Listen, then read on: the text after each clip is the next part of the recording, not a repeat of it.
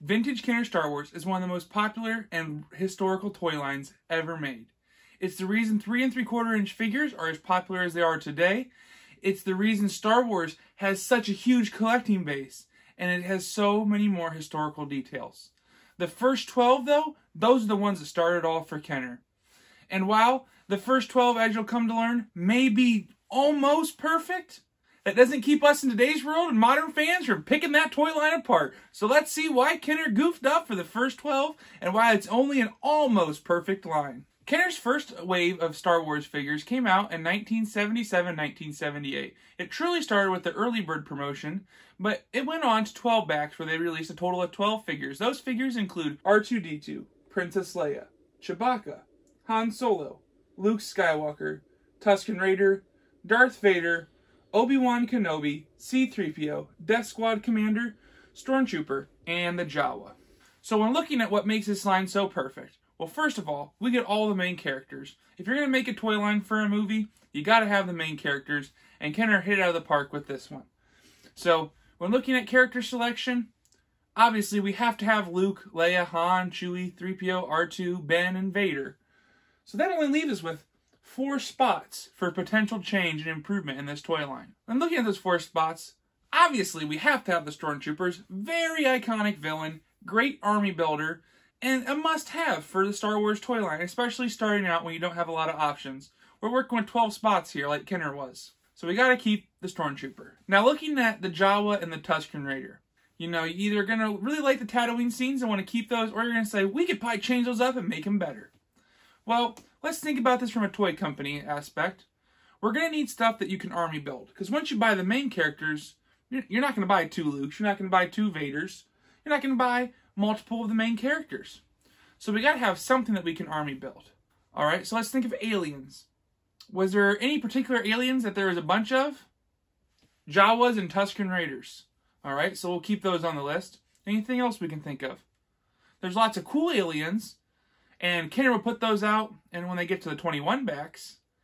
However, if we look at the first 12, really, some of the only aliens you can really army build at the time would be the Jawa and Tusken Raider. I think they both have very interesting character designs. They both are easily supported with vehicles and play sets. They're both from Tatooine, which is pretty iconic for that film, starts us out. And as we'd later learn, we're going to return to Tatooine over and over again. So I think that's a really good choice. Timeless characters, in lots of films, and they're pretty interesting character designs. So we're going to keep the Jawa and the Tusken Raider. That leaves us with the Death Squad Commander. Now, Death Squad Commander here, he's kind of an interesting figure. Is he Imperial officer? No. Well, maybe. Is he the Imperial Commander? No. Kind of? See, the Death Squad Commander does offer us another great option for an army builder. So kids can buy lots of Jawas, lots of Tusken Raiders, and lots of Stormtroopers, and lots of Death Squad Commanders. And I think that's very important, like I said earlier, when you have so many character spots already taken up by the main gang. How can we make that better, though? Well, the first thing we could do is maybe give it a Rebel army builder. We could army build Stormtroopers. What if we could army build Fleet Troopers? That would be awesome. And Hasbro, if you're listening to me, please, please, Hasbro, make a retro collection Fleet Trooper. I have been waiting years for a vintage style Fleet Trooper. Yeah, there's customs out there, but it doesn't strike that same accord with me that I feel like Kenner would have done. Because a lot of people are just taking the Death Squad Commander and painting it up. I know you, Hasbro, can do a better job than that. And I know the retro collection version will be awesome. So side tangent aside, Fleet Trooper. Fleet Trooper would have made it probably an almost perfect line. Alright?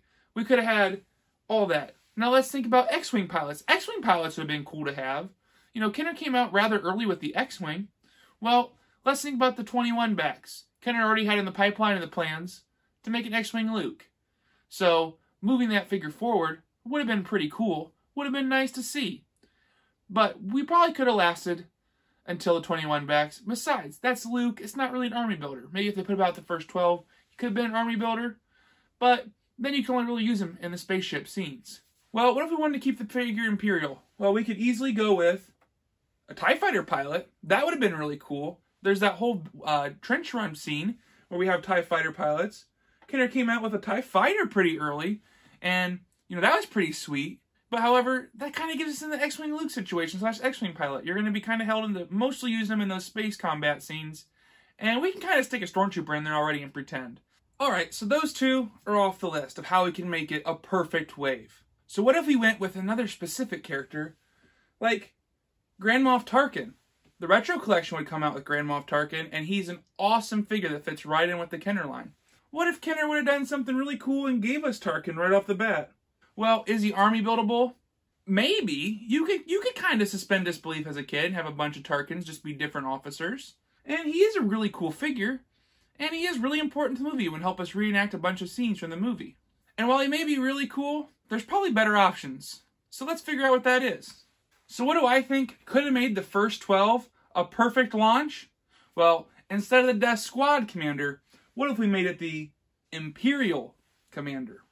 This is a great figure design that Kenner put out.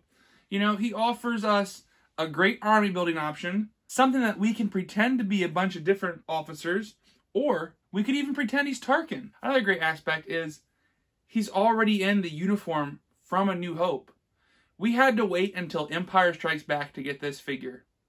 But when we got him in Empire Strikes Back, he wasn't even wearing the gray fatigues they wore in that movie. He's wearing the black uniform they wore in Star Wars. Clearly, Kenner must have even realized, holy cow, what a better option this would have been.